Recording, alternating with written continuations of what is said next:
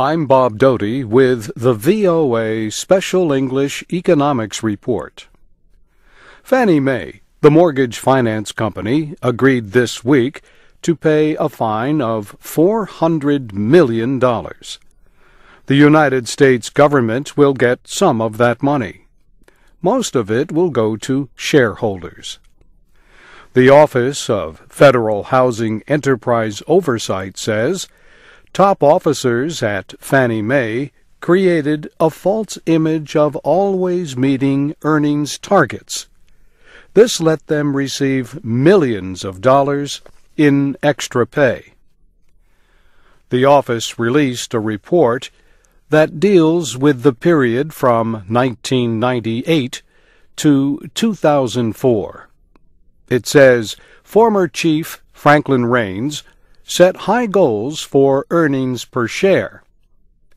Company officials then produced misleading financial reports that gave the appearance of smooth growth. The report says Mr. Raines received $52 million in bonus payments. Mr. Raines says he never approved or knew about any violations of accounting rules. And his replacement, Daniel Mudd, says Fannie Mae has learned some powerful lessons. Yet the report says Mr. Mudd did not fully investigate concerns expressed by 3 employees. Fannie Mae buys home loans from banks and other lenders. This gives them money to lend for other purposes. Fannie Mae is a private company. It began in 1938 as the Federal National Mortgage Association, created by Congress. To buy mortgages, Fannie Mae borrows huge amounts of money. In fact, it is the second largest borrower in the world, after the United States government.